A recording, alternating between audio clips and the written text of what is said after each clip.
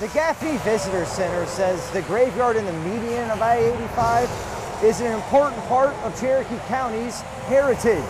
We know it's the Lipscomb-Ross families. There were two plantations. They settled here from Virginia, the Lipscombs and the Ross, right after the Revolutionary War, which is our heritage and history here anyway, being between Kings Mountain and Cowpens. And this graveyard site just past exit 95 going north on I-85 will remain untouched.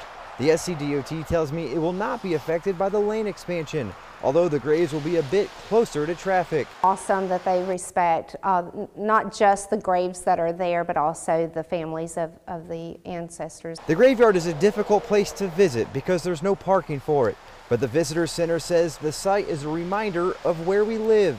It's a great opportunity to be able to remind people that they're in some of the historic parts of the South and to get off the interstate and get into Gaffney. The SCDOT says this project has a completion date of the summer of 2021. Reporting in Cherokee County, Nolan Blair, WYFF News 4.